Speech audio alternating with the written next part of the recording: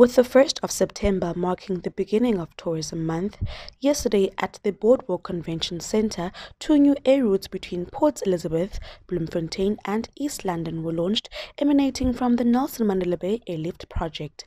I must say that as a city we are very happy to be part of this initiative. One, the launch of these lines from PE to East London and also from PE to Bloemfontein. It means a lot from us because it will save us time and it will save us money, and we are saying that things will be much more better than before. Eastern Cape MEC for Finance, Economic Development, Environmental Affairs and Tourism, Lungisi Mvoko, said the 2 new routes would make the province more accessible for tourists. We are launching this program to actually invite people to visit the province, because the tourism industry has had a bad time due to the lockdown levels. Many have not been able to operate. They have not been able to market themselves in their usual platforms. And as a province, what we did, we contributed an amount of about 19 million rand. And part of that amount is to ensure that they are able to market themselves digitally in other platforms.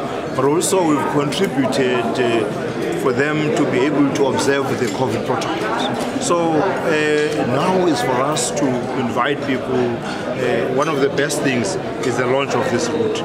It's one of the best routes because it will now connect not only Gqeberha and Bloemfontein, but will also connect East London and Bloemfontein. So it's going to be easy for people to travel between the two provinces. So it is just a bonus. So all we're doing now is to invite people to come into the Eastern Cape province.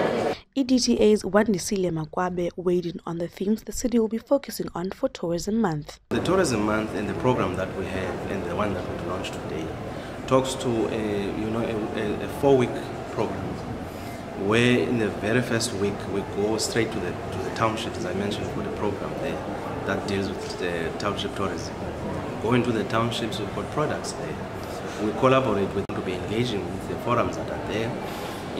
Talk to the assets that are found in the townships.